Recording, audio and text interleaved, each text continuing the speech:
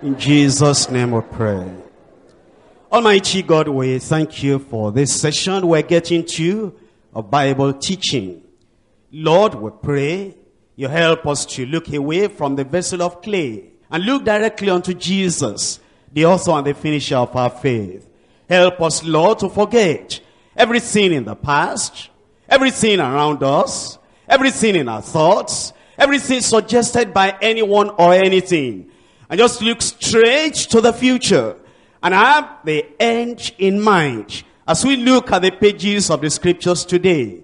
That, Lord, the benefit that you are provided for, what eyes have not seen, what ears have not heard, what has not entered into the hearts of men, the things you prepared for the people that love, for the people that fear, for the people that worship, for the people that adore, for the people that follow you.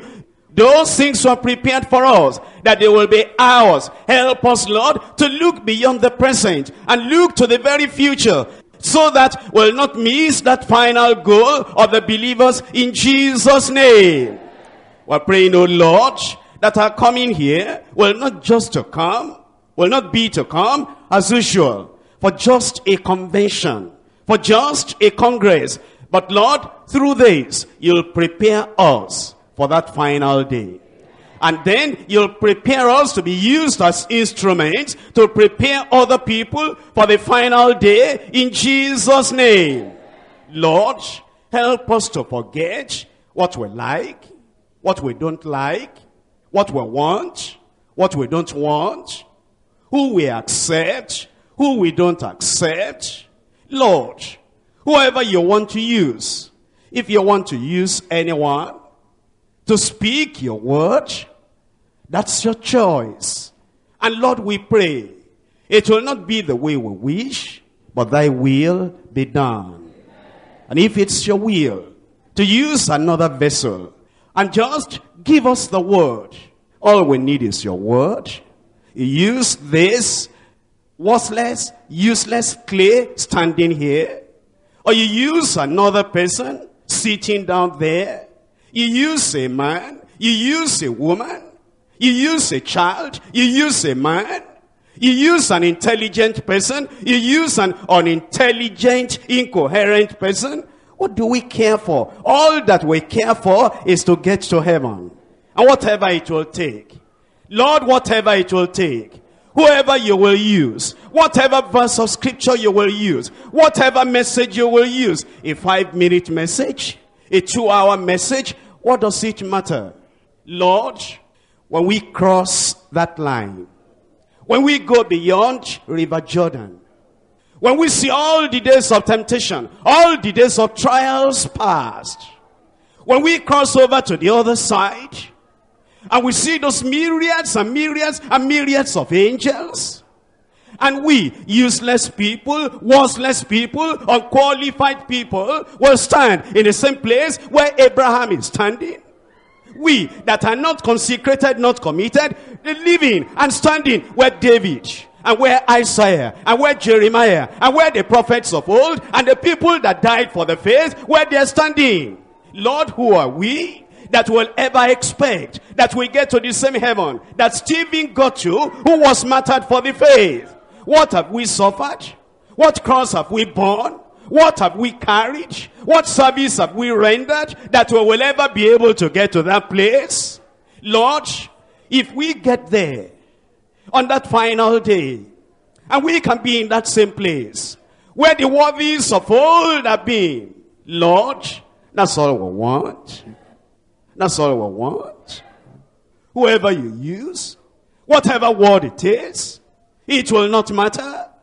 Lord, what do you do for me? Drag me, flog me, knock me, buffet me, crush me. Lord, go ahead. All I want is just take me to heaven eventually. If you need to destroy this body, you need to destroy my confidence in the flesh, you need to destroy anything, drag me until I get over there, go ahead. That's all I want. Lord, we pray that whatever it will take for us to get into those pearly gates, start this morning, accomplish it in our lives. Do it for us in Jesus' name. Lord, or how I wish, oh Lord, that you have another servant, another preacher, another person to stand in here today and preach this indestructible word, for me to sit down and hear your own servant, more qualified to talk on this. Lord, but we cannot argue with you. You choose and you use whoever you want. Therefore, Lord, make me to forget my own words. Let me just give your word as it is. If 5 minutes is what all you give me to talk, Lord, thank you, Jesus. If it's 5 hours, give me the strength. Speak to your people today. In Jesus' name we pray. We're looking at Ephesians chapter 5. I'm looking at verses 25, 26, and 27. We're talking about this subject, holiness and sanctification through Christ. Holiness and sanctification through Christ. The subject of sanctification, which merges with the subject of holiness, those things are preserved and presented to us as important, as indispensable in the scriptures. In a passage I'm going to read to you, you'll find the word sanctify. You'll find the word cleanse.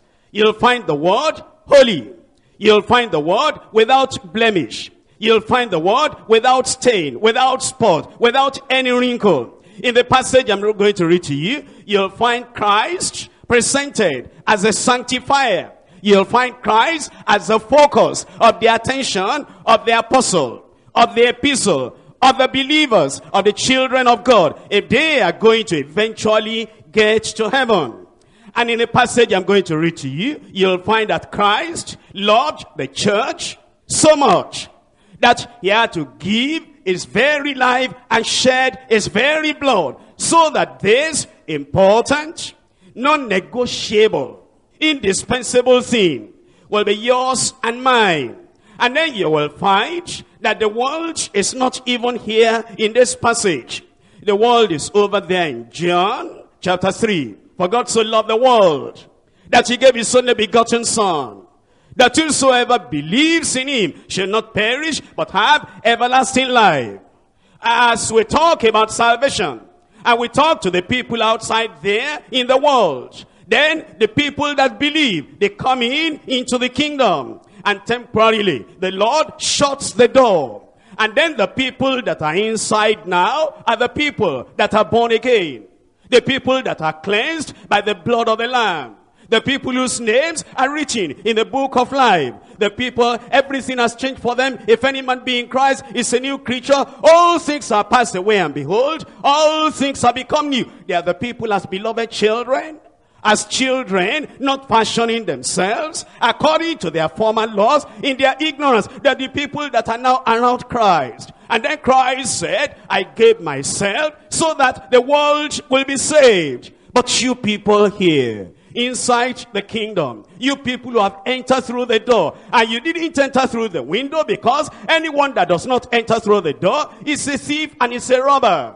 But then you have entered through the door, and you are now in the closet with your Lord. You have accepted him as your Savior and as your Lord. Do you think I gave myself only for the people that are out there so that they will be saved? He tells us he gave himself unto the church, for the sake of the church, that he might cleanse and sanctify it, and that might make it holy without blemish, and that it might present it to himself. Glorious church. Church. What is church? Church is not a club. What is church? Church is not a society. What is church? Church is not an ordinary religious assembly. What is church? Church is not just a gathering of retreat people, of congress people. Church, what is church? Church is not a congregation of Bible carriers. What is church? Church is not a company of Pharisees who take the external part of the word and they neglect the inward part of the word. What is church? Church is not a company of people that run around and they're looking for miracles and healings. We have heard he turned water into wine. We have heard that he gave them bread to eat. And then Jesus turned them away. He said, you come, not because you have seen the miracles, but because you are fed. Labor not for that which perisheth, but labor for that which endures unto life eternal. What is church? The church is a company of people. A gathering of people.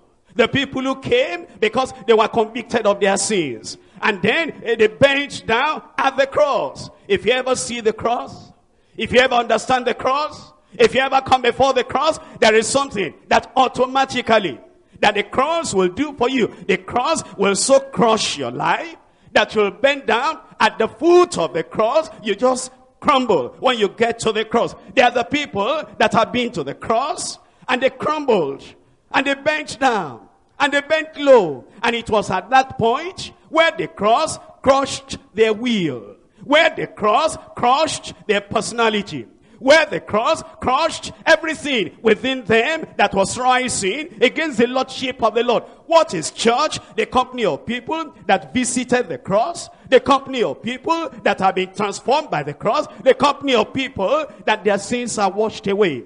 Their sins are taken away, and their sins are totally cleansed. And blessed is the man unto whom the Lord will not impute iniquity. Blessed is the man, his iniquities are covered. It says, I've blotted out, even your transgression as a sea cloud. What is church? The people that are saved, and the Lord added to the church such as should be saved. The people that are saved, the people whose names are written in the book of life. Rejoice not because the spirits are subject unto you, but rejoice because your names are written in heaven. What is church? Not the people that registered there.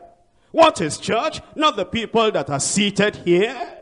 What is church? Not the people that wear the kinds of clothes we wear. What is church? Not the people that are preaching, the people whose names are written in heaven. What is church? Take heed unto yourselves and to all the flock over the which the Holy Ghost has made you overseers, the church of the living God, purchased by the blood of the Son of God. The people who are purchased, the people that they have seen the price of Calvary.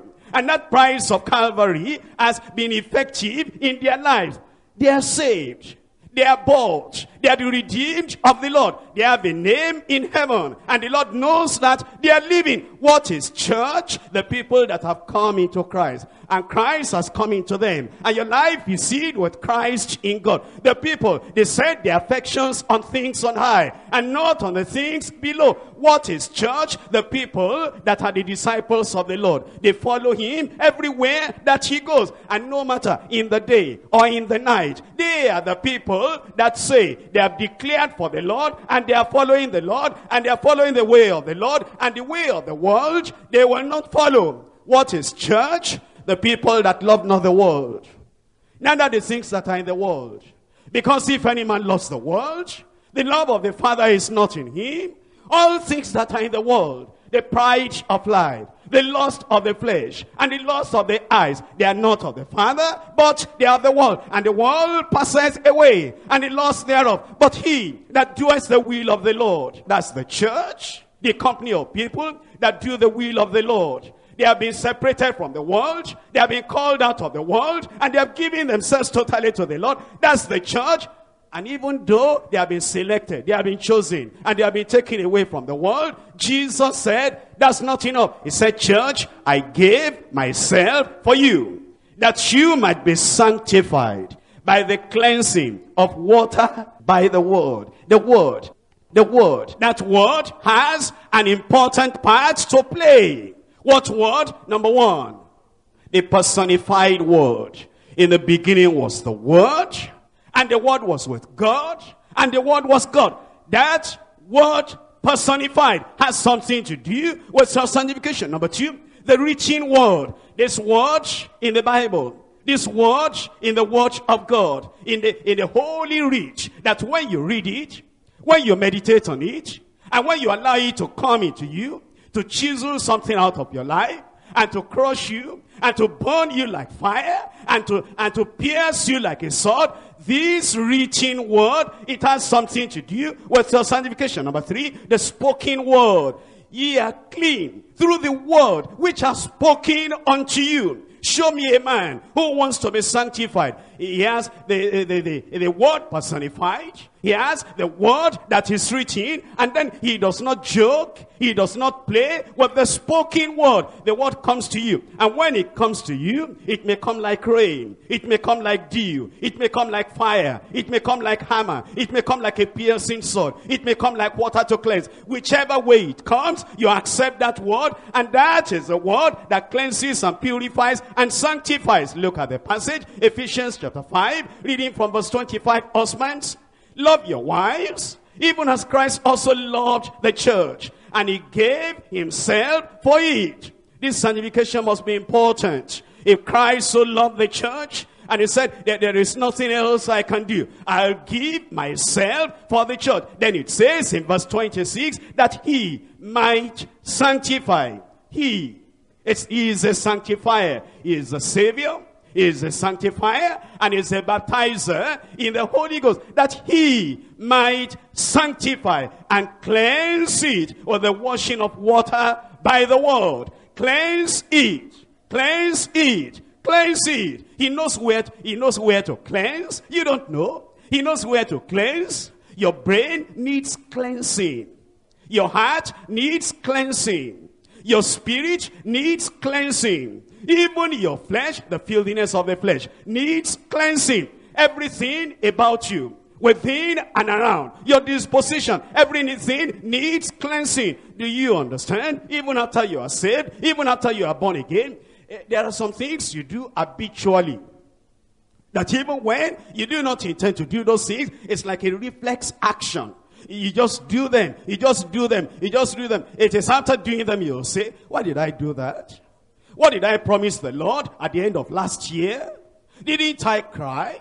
Didn't I tell the Lord? Didn't even I vow to the Lord? Lord, never again. Why did I do that again? Your habit needs cleansing, that he might sanctify and cleanse it with the washing of water by the word. And then it says that he might present it to himself. That he might present it to himself. A glorious church. Why? Many of you here, how many of you are married? Can you rise up? Don't rise up. Can you raise up your hand? You are married? God will bless you. And bless your wife and your husband. You know, in marriage, when you dream of that day, the wedding day, and then you look at your wife to be, and the kind of clothes she will wear, you want to have the joy, the satisfaction, the contentment that on that day, she will be the queen of the occasion, the most beautiful in that occasion, and the most pleasing in that occasion. And whatever pleases you is what you want her to wear. The Lord is thinking of the marriage supper of the Lamb.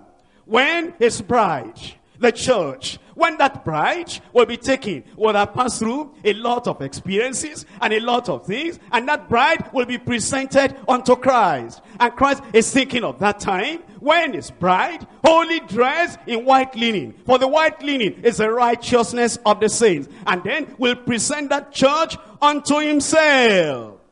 A glorious church, not having sport, any sport in any area of your life, you don't know. That spot at the back of your head, you've never seen it, it's there. You don't know that spot at your back, you don't see it. And all the bathroom that you've gone into, and all the washing that you have done, you don't see that. Even the one under the sole of your foot, that spot, that stain there, that mark, you don't see it. And even when the photographer takes your picture, you don't see that either. It is when maybe you are married, and then your wife might say, what is this thing at your back? You say, what is that? And then she arranges the mirror, and then puts one here, puts one there, and says, hey, try to look at this. You say, what? Since I was born, I didn't know that stain, that spot was there. That's it. There is a spot in your heart. There is a stain in your heart. There is a stain that Almighty God can see, which you have not seen. That's why you are going about. I'm born again. I'm saved. Praise the Lord. Everything is all right. And Almighty God says, I see you more than you see yourself. I see you through and through. I see your mind. I see your heart. I see your spirit. I see your emotion. I see your intention. I see your motive. I see you. I see you from the past. I see your present. I see your future. I see your leaning. I see your tendencies. I see everything. There is a spot there. Give me chance today. I want to cleanse you from that spot. I want to cleanse you from that stain. It says that he might present you to himself, a glorious church, not having spot or wrinkle or any such thing, but that it should be holy and without blemish. Holy and without blemish. Holy and without blemish. Almighty God, do this for us. If there is no other thing, that we come together here, if God doesn't do any other thing for us, and he just takes my sister there, and he takes my brother there, and you don't struggle with God, you leave yourself in the hand of God, and then he scrubs you, and he washes. Sometimes it's painful, sometimes it's painful. I have a particular heel sore in my leg. It's healed now. And every time I see the mark there, I see the scar there, and every time I see that, I remember more than 40, 50 years ago, when my father will take the sponge, he said he was helping me and scrub that thing. I'll be crying, and he scrubbed that thing. And then at that time, what they knew to do is to pour iodine on it, and then he will pour it on it, and the thing will almost send me to a place you don't want to go. It's like you cry, you don't know how to cry. You scream, you don't know how to scream. The thing hurts. But my father was trying to heal that thing. And the Lord, when he comes into your life, and he sees that stain, and he sees that blemish, and he says, this one will not go out by gentle persuasion. This one will not go out by a kind of gentle cleansing with a kind of sponge that doesn't scratch anybody. You need something, the sponge of heaven. May the Lord do it today. I said, may the Lord do it today. And even if it pains you, even if it scratches you, even if it crushes you, no matter what will happen, once I don't feel the pains anymore now. That sore is healed now. Everything is all right now. And I go about now. All I have now is just a remembrance of the pain my daddy caused me. When he scrubbed that thing, the pain will not remain forever. If you will allow the Lord today, and just bring your heart, and just bring your soul, and just say, Lord, I want you to cleanse me. I want you to wash everything until I am clean. Until I am clean, until I'm pure. And then there is no spot, there is no stain that remains. That's what he wants to do. And then, when he has done that, and he has prepared you for heaven, we don't know when the Lord will come. If the Lord sanctifies us, and then he washes us, and he looks at us, and he's not only looking at the preacher, he's not only looking at a few members of the church, he looks at all of us here. And then he looks at your church there, and he says, Father, isn't this the best time that these people now are sanctified? Without blemish? Without spot? Will they ever be more glorious than this? Is this not the best time to take them home? And Heavenly Father said, yes, the time is up. And the trumpet sounds. The dream of the ages. The desire of the ages. What you dreamt about, what you wondered, will it ever be possible? When you read the Bible, when you look at Psalm 24, when you look at Psalm 15, when you look at Hebrews chapter 12 verse 14, and you look at your life,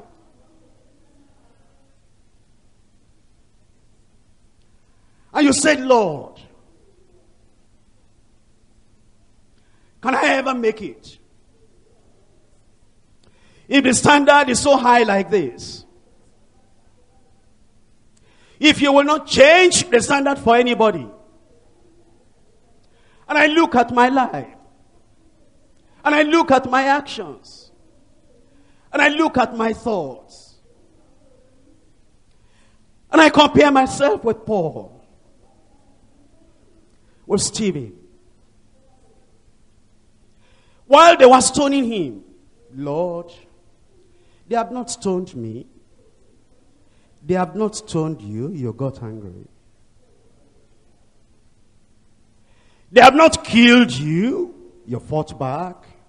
When I look at my life, and I stand before Stephen, and I say, Lord, are these the only people that will get to heaven? And God says, yes. I change not. And then I wonder, at all the many, many, many congresses and retreats, Lord, will I make it? When eventually the cleansing, sanctifying blood of Jesus comes in your heart, comes in your soul, finally, because with God, all things are possible. With men, Michael. With men, Joseph. With women, Mary there. With women, Rebecca there. This is impossible. But with God, all things are possible. When eventually Almighty God comes in and He sanctifies you, and He sanctifies me, and He sanctifies him, and He sanctifies her, and then God says, the time is over. And then the trumpet sounds. And the dead in Christ are raised. And we, of all people, as weak as we are, as uncooperative as we are, as ununderstanding as we are, we that remain, we are caught up together with them. When I see myself like this, going up, no more temptation, no more trial, no more sickness, no more. Can Satan tempt you to do anything? When that day comes, oh, it will come. It will come. When that day comes, and you come up like this, and you're going up, and you look down below, and you see your colleagues, you see the people that are faster than you are, the people that are more eloquent than you are, the people that got saved even before you got saved, the people that preach better messages than you preach. You see them down below, and you see yourself going up, and then you get there eventually, and you cross over forever and ever and ever. You are there with the Lord. You say, Lord, I didn't know I will make it, but grace has overcome the rottenness and the corruption of my life. That's what the Lord wants to do. He can do it. I said He can do it. I said He can do it. If there is any miracle I'm looking for, if there is any supernatural thing I'm looking for, is a miracle, the supernatural thing, that today Almighty God Himself will come, and that He will do it Himself. And I don't care how He does it. I don't care what time it takes Him to do it, that He will come. And then whatever is still in this heart of mine, I don't know whether anything is there. I've been quoting date, 17th of November, 1965. I was sanctified. That's date. But if the Lord can just come today and just reach down deep into my heart, whatever is there, beyond preaching, beyond quoting date, beyond writing anything in the form, before giving a testimony to anybody, if there is anything still there, if the Lord Himself, by His mighty power, if He will reach down deep into me, if He will do that thing, and then He makes your heart, He makes your soul, He makes everything to be like Christ alone, He will do it. He wants to do it. And if you will allow Him, He will do it in your life, that He might present it to Himself. The church is too much worried about being presented to the media, being presented to the world. The world is too much worried about what the worldly people, what the council of churches, what other denominations, what they say about us. And the church is too careful. Let's do it this way. Let's do it this way so that we can be presented unto the world. That's not important in the sight of the Lord, that he might present it unto himself. A glorious church. What makes a church glorious? A big auditorium? Nothing. What makes a church glorious? Good music? Nothing. Go to those people of the world who are not even born again and listen to music, singing. And you know there's music in the world. That doesn't make the church glorious. What makes the church glorious? Administration, organization, nothing in the sight of God. What makes the church glorious? That you have qualified, capable preachers that understand the mysteries of the kingdom. That's nothing. Sanctification, holiness, that it might present it to himself. A glorious church, not having spot, not having wrinkle, or any such thing, but that it should be holy and without blemish. That's what makes a church glorious.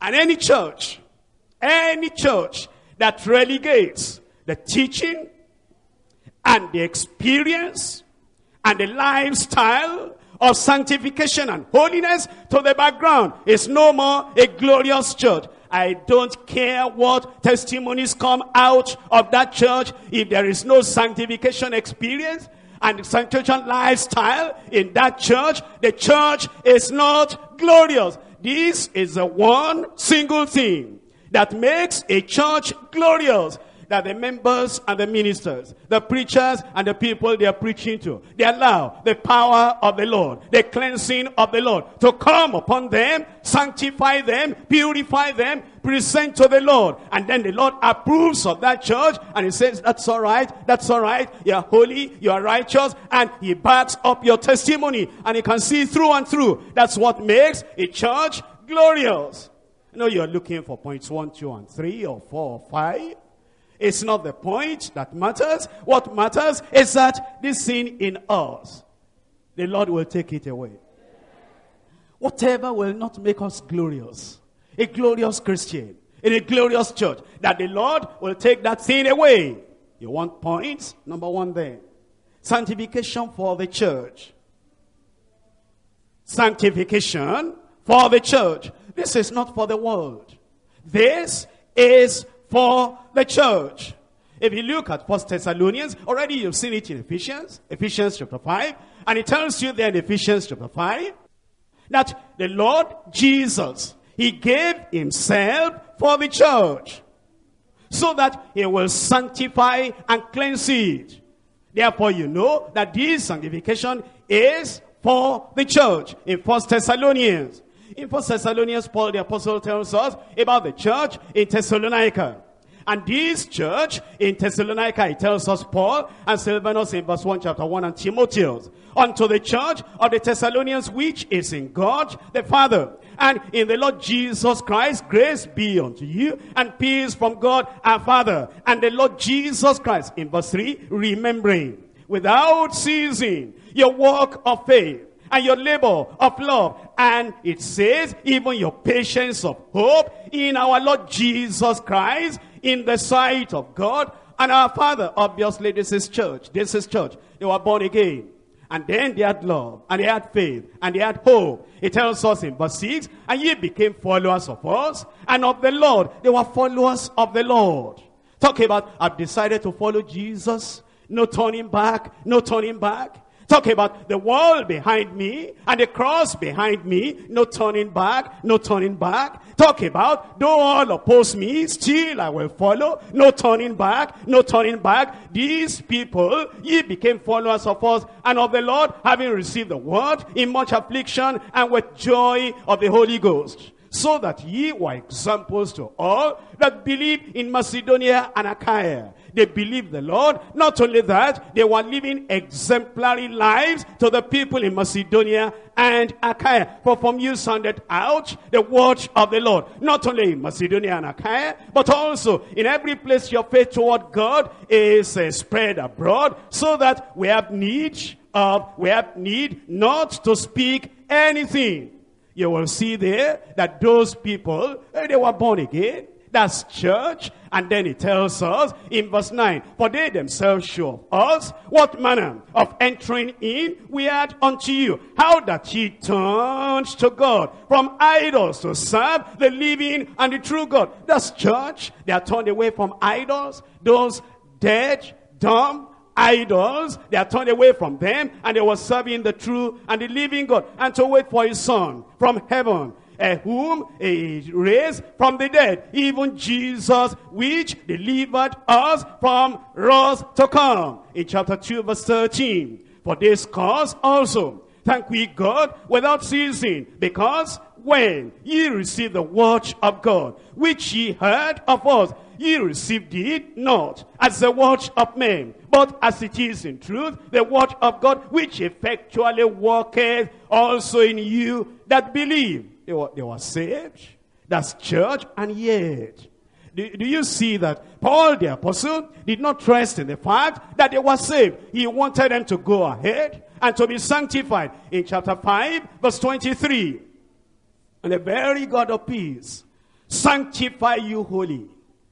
The very God of peace sanctify you wholly, entirely and completely. There is initial kind of semblance of sanctification. When you are saved, the Lord cleanses your life, and outwardly you are set apart, you are sanctified, you are made holy. And the things you used to do, and the places you used to go, and the things you used to delight in, you don't go there anymore. You don't delight in them anymore. You don't do them anymore. And there is a semblance of sanctification in that initial experience of salvation. But then it says that the very God of peace will sanctify you completely, entirely, holy. There is still something waiting. Although these Thessalonians were saved, although these Thessalonians, they were the church of the redeemed. That is, they were redeemed of the Lord. And yet it says that he'll sanctify you completely. And I pray, God, your whole spirit and soul and body be preserved blameless unto the coming of our Lord Jesus Christ. Can he do that? I said, can he do that? You know, there are many people that believe that God can even raise the dead. He can cleanse the leper. He can break the yoke. He can give you a breakthrough. He can give children to the barren. He can do every other thing except to sanctify and make holy through and through until there is no sin, inbred sin, inward sin, Adamic nature. They don't believe that God can do that. All they believe is that God can do some supernatural things externally, outwardly. But here he tells us in verse 24, faithfully see that calleth you, who also will do it. Faithfully see that calleth you, who also will do it. Oh yes, he can. And in fact, he wants to do it. Have you checked up your Bible lately? Now when God talks about holiness, he talks to his own children. When God talks about sanctification, he talks to his own children to tell you that sanctification is for the church. What did he say in Leviticus chapter 11 verse 44? I am the Lord your God. Ye shall be holy, for I am holy. Leviticus 20 verses 7 and 8. Be ye holy, for I am holy. I, the Lord your God, I am holy. And then he says, I am the Lord which sanctify you. In Leviticus 11 verse 45, it says, I am the Lord that bringeth you up out of the land of Egypt to be your God. Ye shall therefore be holy, for I am holy. And he tells them, Leviticus 19 in verse 2, speak unto all the congregation. All the congregation. Not only Aaron, not only the Levites, not only the special people. Speak unto all the congregation and say unto them, ye shall be holy, for I, the Lord your God, am holy. In the New Testament, 2 Corinthians chapter 7 verse 1, dearly beloved, let us cleanse ourselves from all the filthiness of the flesh and of the spirit, perfecting holiness in the fear of God. How about Ephesians chapter 1 verse 4? It says he has chosen us in him, that we should be holy and without blame before him. In Colossians chapter 1 verses 21 and 22, you are seen now reconciled, so that he can present you holy, unblameable, unreprovable in his sight, And then in 1 Peter chapter 1 verses 15 and 16, as he which has called you is holy. So be ye holy in all manner of conversation, because it is written, I am holy. So be ye holy. So then you see the call that we should be holy. The call that we should be sanctified is to the church. He even says a new heart also will I give you, and I will take away the stony heart out of your flesh. I will give you an heart of flesh. And then we're told that the Father, in correcting us, in rebuking us, in chastising us, he does that for our profit. He chastises us that we may be partakers of his holiness. Will you ever forget Jesus also, that he might sanctify the people with his own blood? He suffered without the gate. That means then that sanctification is for the church. It's for the people of God. It's for those who have come to the Lord, for the people that have known God already. And it is when you have the mind of Christ, you have the desires of Christ, and you have the aspirations of Christ, and you have the ambition of Christ. And your ambition is not ambition for mundane things, ambition for position, ambition for being lifted, exalted high in the things of the world, or even in the things of the church. And there are some people, the only ambition they have, they are ambitions that will not take us to heaven. Ambition to be a bishop. You can be a bishop and lose heaven and miss heaven. Ambition to be a preacher. Ambition to be a missionary. Ambition to be a miracle worker. Ambition to have faith to move mountains. Ambition so that you can speak in tongues of angels and of men. Ambition so that you'll know the depths of the mysteries of the kingdom. All those things you can have. If you do not have this holiness, if you do not have this surpassing love, loving God with all your heart, all your soul, all your mind, it profits you nothing. And loving your neighbor and loving your brothers as Christ has loved the church, and loving your enemies and doing good unto them. If that love of God is not there, all those ambitions will not get us to heaven. That's why the thing that ought to top your ambition, ought to top your goal, ought to top your desires, ought to top your aspirations, is that this holiness, without which no man shall see the Lord, is implanted in you. It's done for you, because it is only as that is done in you that the Lord prepares you for heaven. Now, how does he do this? How does he sanctify us?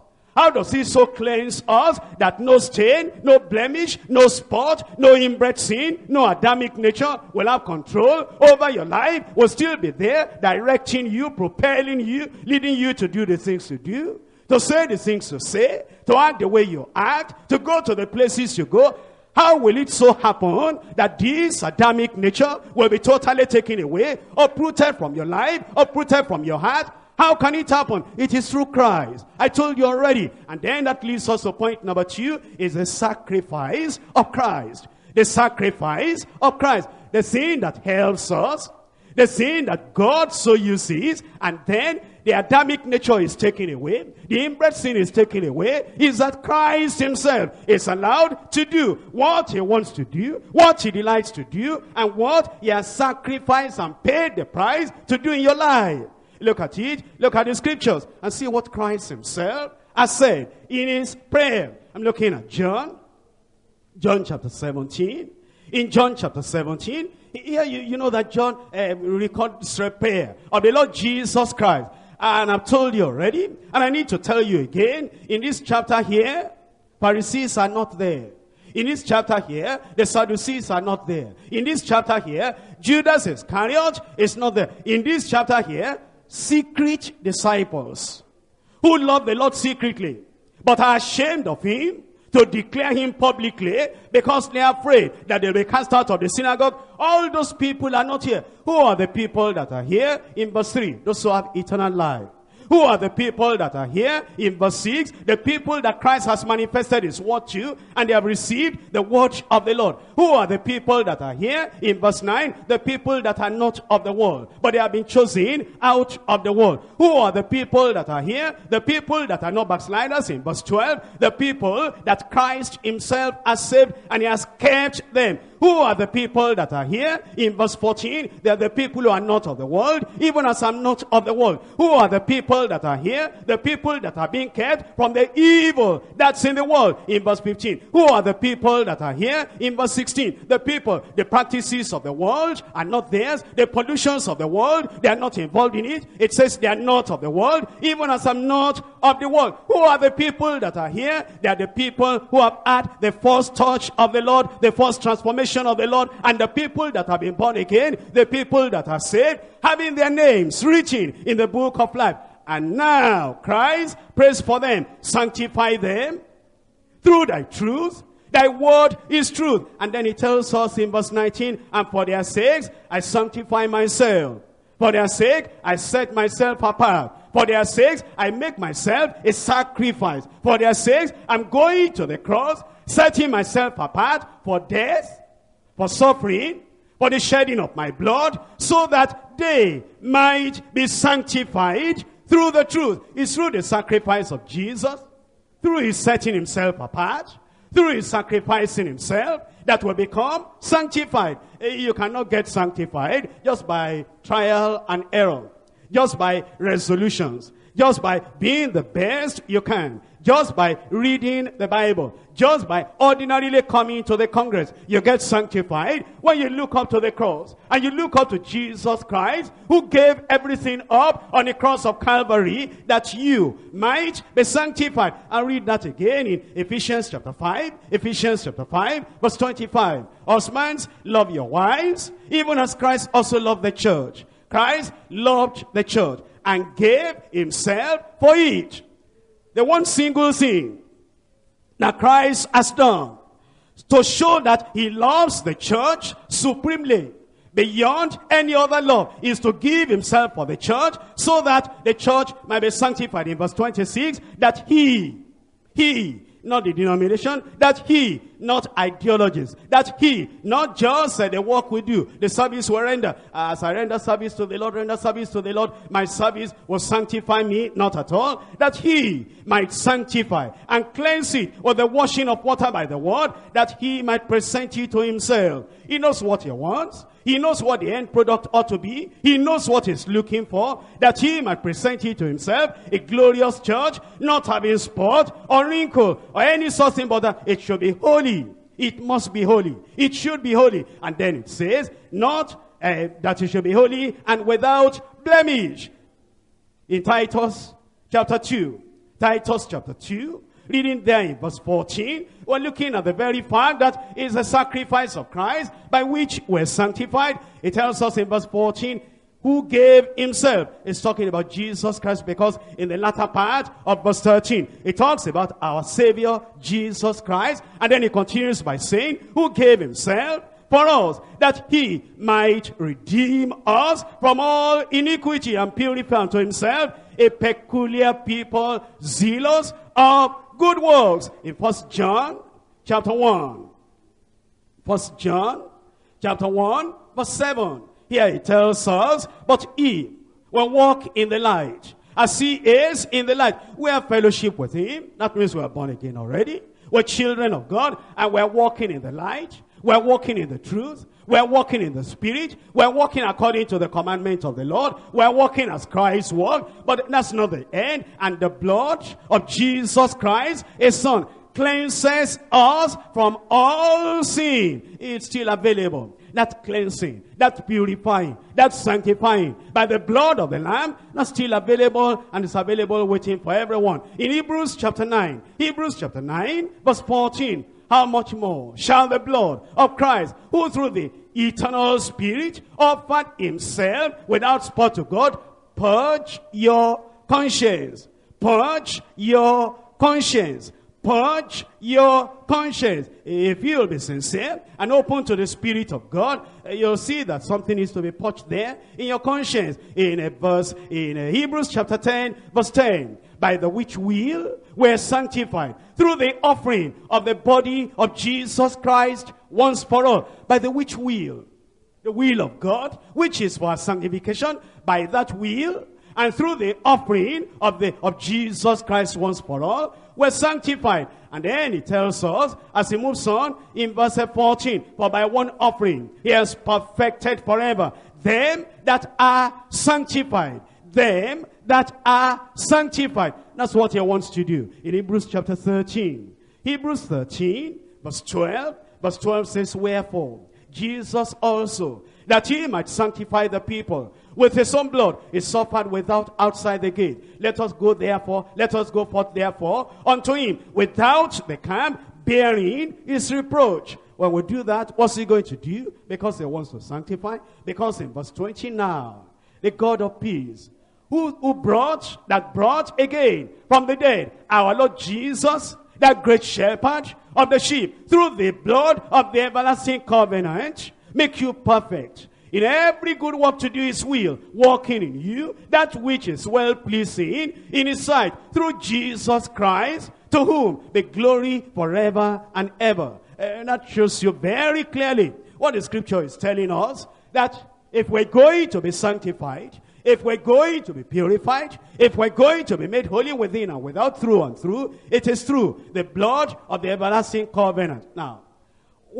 how can we get it? Point number 3, the supplication of Christ and Christians. The supplication of Christ and Christians. Christ prayed and apostles prayed. And we ourselves, we need to pray so that sanctification will be ours. In John, we come back to John again. John chapter 17 in verse 9. Here it says, I pray for them. For who? Those who have eternal life. I told you in verse 3. I pray for them. For who? I told you in verse 6. Those that he has manifested the name of the Father to, and he has given them the word, and the world has hated them, and they have come to the Lord, and they belong to the Father, and they belong to Christ. I pray for them.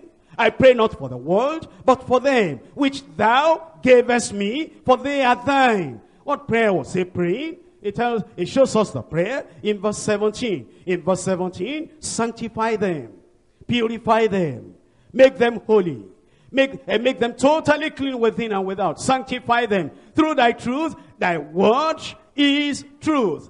And did he include you in the prayer? Did he include the present church in the prayer? In verse 20, neither prayer for these alone, but for them also which shall believe on me through their word. And then he tells us, when that thing is done, that day in verse 21, that they all may be one. When we're sanctified, there will be unity. When we're sanctified, there will be togetherness. We'll be of one heart. We'll be of one soul. We'll go the same direction. We'll love the same thing. We'll be willing to die for the same thing. We'll be eager, desirous for the same thing. We'll be pulling in the same direction. That's what sanctification does. When we're sanctified, we'll not be torn apart. When we're sanctified, there'll be no discord. When we're torn apart, there's no sanctification. When we're divided, there is no sanctification. When we think in opposite directions, there is no sanctification. When somebody is pulling up and I am pulling down, there's no sanctification. When we're going this direction and then I branch off to another direction, there is no sanctification. When we cannot speak with the same voice and go the same direction and think in the same way and map out the same strategy and follow the same Lord and act the same way and be so united, there is no sanctification. When the choir comes to sing before the preacher and the choir, what they are singing, they are ministering separately, and it's not in accord with the heart of the one that is to preach. There is no sanctification. When the workers there, when the chair sinks apart, and they go this direction, and the pastor, the preacher goes this opposite direction, there is no sanctification. When the preacher here stands, and the thing that is a burden on his heart, and the thing that is the glory of God that is looking for and exalting, and the preacher is wanting to lift up the glory of God, and the congregation is wanting to put it down and tear it apart and crush everything and destroy everything. There's no sanctification there. Sanctification brings us together. Sanctification makes us to think the same way and to follow the same path and to go the same direction. Sanctification makes us so united. We want to say the same thing. We want to do the same thing. We want to go the same direction. We want to be united, not only in doctrine, in action, in attitude, in disposition, in planning, in everything that we do. That's sanctification in verse 21, that they all may be one, as the Father, thou, Father, art in me, and I in thee. Tell me, was there any time when Christ was in disagreement with the Father? He was not in disagreement. Even though it might be difficult, he went to the Garden of Gethsemane. He said, Father, I'll never disagree with you. I see this cup you want me to drink, and this cup is going to be bitter. And if it be thy will, I'll not want anything that is not your will. If suffering is your will, if Calvary is your will, if the cross is your will, if drinking this cup is your will, not my will, thy will be done. That's sanctification when you're given a difficult assignment. When the church is going a particular direction and you think this is difficult and this is hard. This is like drinking the bitter cup. When we're sanctified, there'll be so much unity. You will not want to do anything that, no, that thing is hard, that thing is difficult. We're not going to go that direction. It says that they all may be one, as thou, Father, art in me, and I in thee, that they also may be one in us, that the world may believe that thou hast sent me. That's what will make the world to believe when the unity is there. That's what will make the world to believe when we're all together one.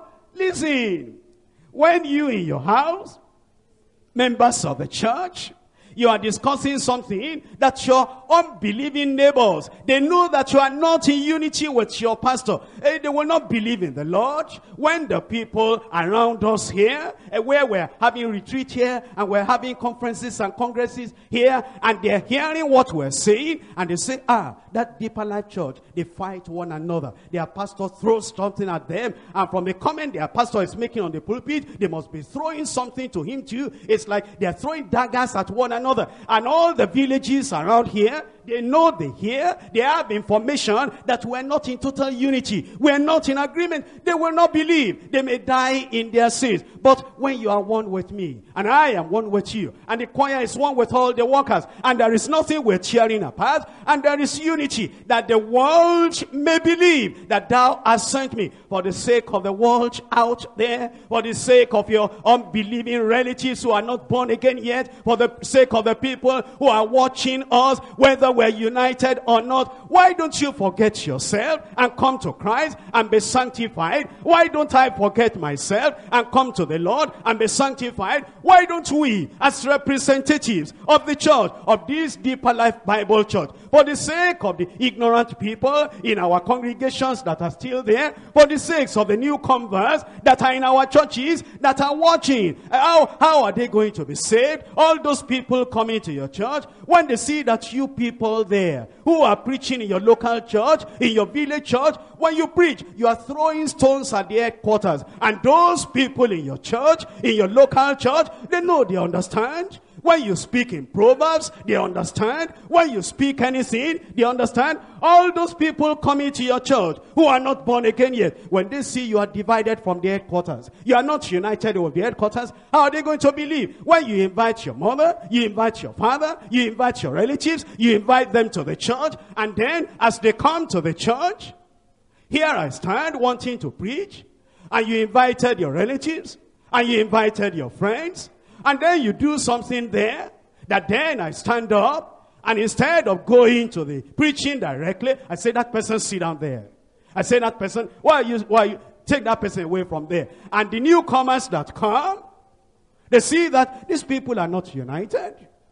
As they fight in the church in the world, in the local church, secular church, nominal church in the world, so they are also fighting here. We fight. We fight. You know it. I know it. Only that I'm fighting the good fight of faith. But some of you are fighting the bad fight of unbelief. And the people that see us quarrel, the people that see us fight, the people that see us in disagreement, they're not going to get saved. That's the reason why. For the sake of the perishing world, For the sake of the people that need to know Christ, that we will be one, as thou, Father, art in me, and I in thee, that the world may believe that thou hast sent me. If you are of Christ, if you are born again, you will look up here, and whatever comes out of this pulpit will be the final thing that everybody will take and take everywhere, and there will be unity, we'll be one together. And there's anything in your heart, anything in your action, which doesn't show that unity, you're one of the people drawing the church back. And those people outside there who should come into the faith, you are the people barring them, nailing them outside, that they will not come in. And you people, whenever the church corrects you, it's going to be the discussion in your place of work. It's a discussion on the table when you are eating with your little children. Those little children, they'll never get born again. Because they see that you, that family, you are not in unity with the church you are bringing your children to. And all the people that hear you tear things apart. And you see the actions. Those people standing up, can you sit down? All those things that you see, all those things that you do, that shows that you are not one, is going to hinder the people that ought to get saved. That's why here is Congress.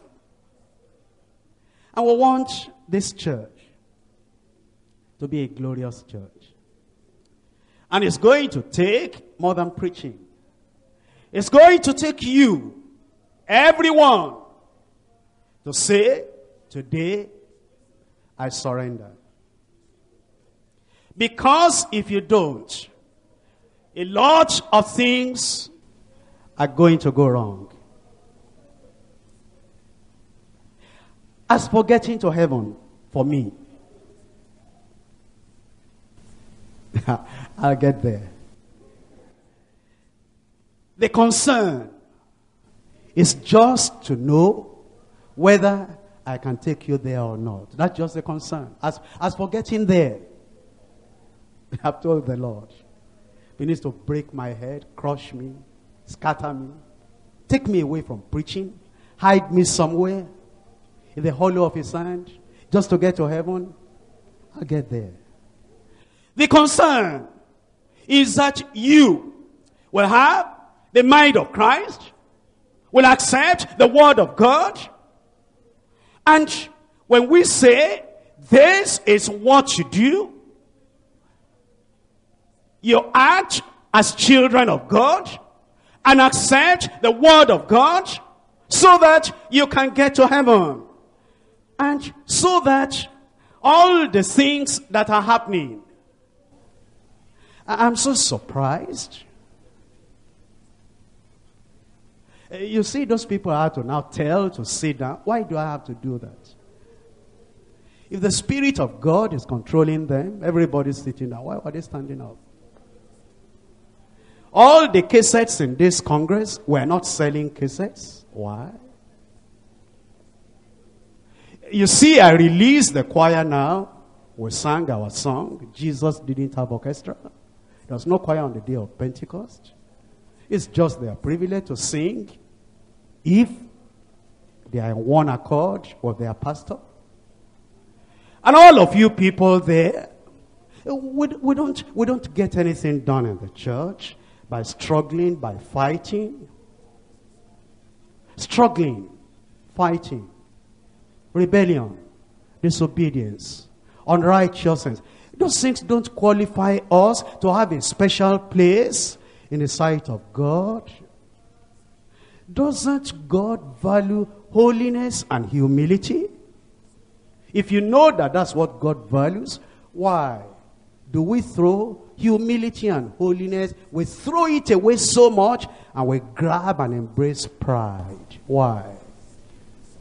Didn't you come in to get to heaven? Who brainwashed you?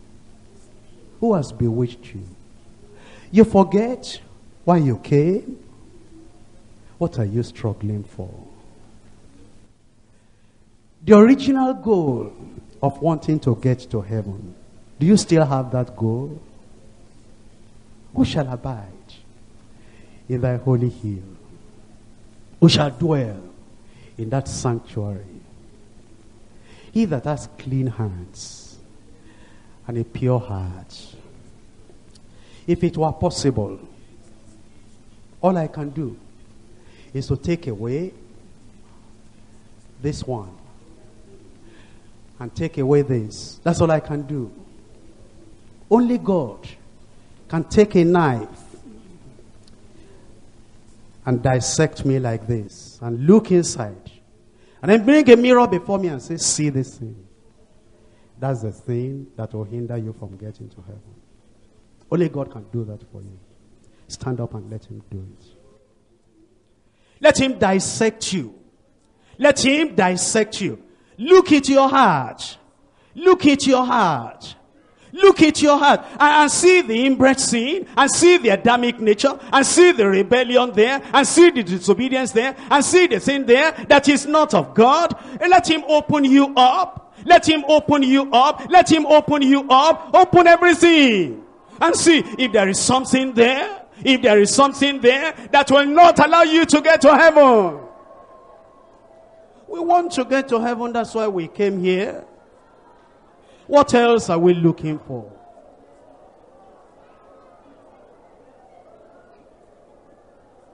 Have you forgotten your purpose of coming? Have you forgotten the reason why you came to this church? Did you come to fight? Did you come to tear us apart? Did you come to destroy? Is it not to get to heaven? This way you are going now, will you get there?